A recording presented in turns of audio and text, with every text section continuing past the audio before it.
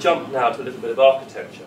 Last summer I journeyed along part of the Silk Route. My wife and I went to Uzbekistan, and we went to the ancient cities of Samarkand. And this is the Registan in Samarkand. It was built by a number of different rulers, but Ulugh Beg, who was the grandson of Timur, or Tamerlane as we know him, he actually built this.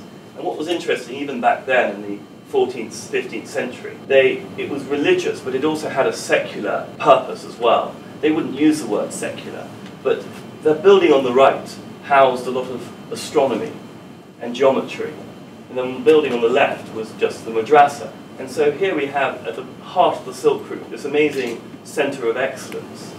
As Goethe says, architecture is frozen music. The monumentality of this part of the world, the architecture is really incredible. This is called Bibi Khanum. It's a courtyard, and it just shows the power of architecture. The next image is in Bukhara.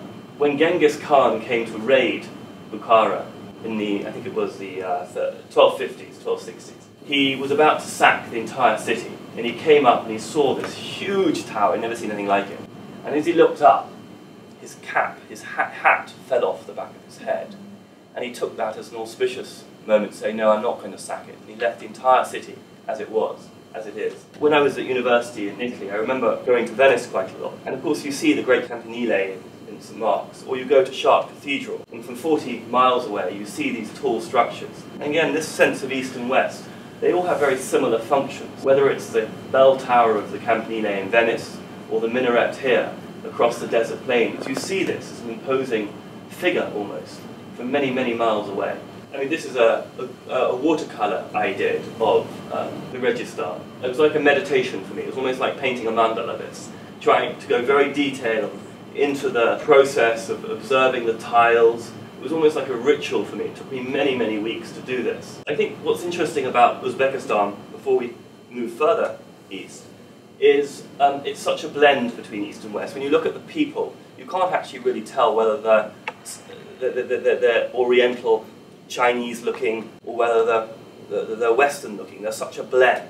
And of course, Uzbekistan is so unusual in the sense of the Russians have controlled this sphere for the last 100 years, or more actually, 150, 200 years. And there was a famous burning of the veils in Bukhara in the 1940s. And so Islam has a very different twist compared to the Arabian Peninsula in this part of the world. And then of course underneath all these monuments you have Buddhist, Manichaean, Nestorian Christians, multiple layers of religion that exist in this part of the world. And actually there are Zoroastrian fire pits still in existence in a lot of the mosques today in Uzbekistan. Now that's pretty unusual, and people still burn. They worship fire. They wouldn't necessarily say that, but it still exists. They still light fire in that Zoroastrian sense. And it's little corner votive offerings you see in bits of the certain mosques in Uzbekistan. So even though it's not on paper a religion that is accepted by the state, in practice it still occurs. I find that very fascinating.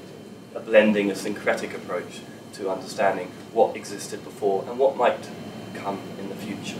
I also think, going back to the notion of the corpus callosum and the East meets West, we have to sometimes soften our very deductive, masculine, analytical side of our natures, which can end up going towards a form of reductionism, and dare I say it, nihilism, because we are so obsessed with the component parts. Because of course, if we study the history of the West and the Enlightenment, going to the detail was very important at one point, but surely the 21st century, whether you take an archetypal, astrological or cosmological approach, whatever your language, your lexicon, your cartography, we have to try and do this dance from the nuts and bolts, the structure, to the gestalt, the big picture. And until we do that, I think it's going to be messy. And I think that's really the life work for me as an artist.